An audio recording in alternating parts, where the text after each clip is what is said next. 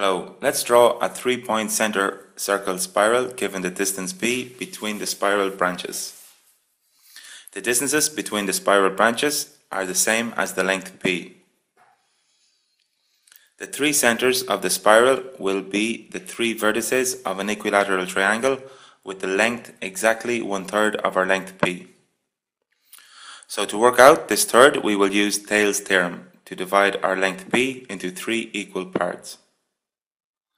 So to start, we will draw a diagonal line of any angle from the left side of our given length p. And now we are going to scribe three equal measurements on the diagonal line. Then we will join the third point to the right end of our line segment P. And from now on, we will draw parallel segments to the previous junction as shown in the video through successive marks previously drawn. So now we are going to name one of the thirds, which will be the length of one side of our equilateral triangle, P/3, as can be seen. So now, in the center of the drawing, we are going to mark the first center, which will be called number 1. From this center point, we will draw a horizontal line to the right, as can be seen here. So now, with our compass to the length of 1/3 of P, we will transport this length onto the horizontal line. So now, with our compass centered on point 1, we scribe an arc to the left, which cuts our horizontal line at a point which will be the second center. So now, with our compass set on the second center, we will scribe another arc to the right until it cuts our previously drawn arc. Where they intersect, this will be the third center point of the spiral. So joining these points, we will construct an equilateral triangle with vertices 1, 2, and 3, which are also the center points of the spiral as shown here. So now we are going to prolongate these sides of the equilateral triangle in the direction from points 3 to 2. From points 2 to 1.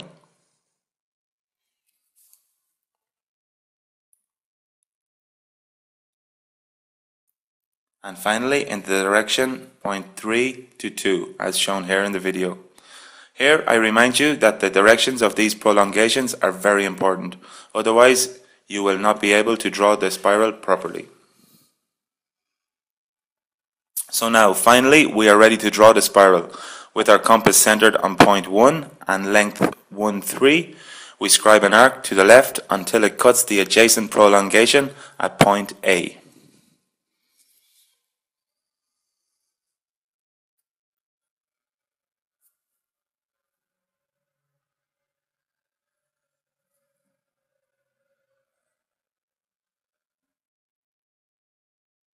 So now with our compass centered on point 2 and set to the length 2A, we scribe an arc down until it cuts the prolongation at point B.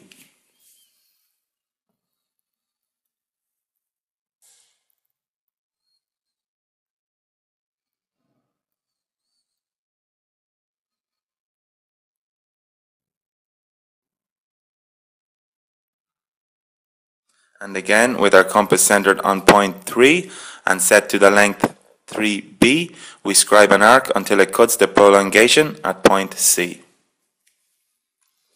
Here you can see the spiral forming from three separate circle arcs, and the distance from point 3 to C is equal to our given length P.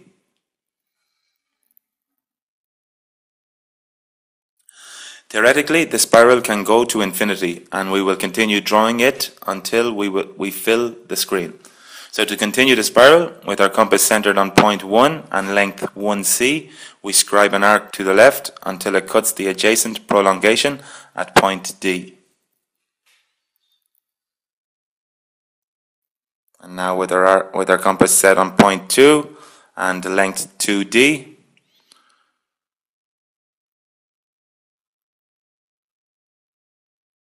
we scribe an arc down until it cuts our prolongation at point E.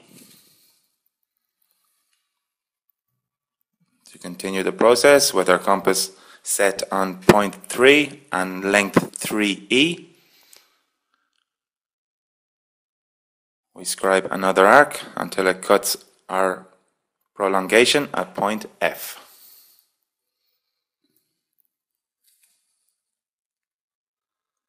Again, with our compass set on point 1 and distance 1f,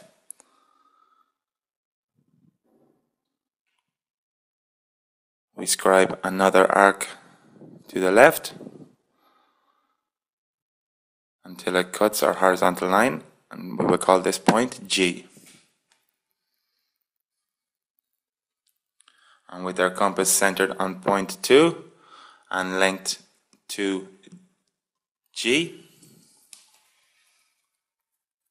so let me remind you to be very careful when setting the compass lengths so as to keep the spiral branches at equal distance P.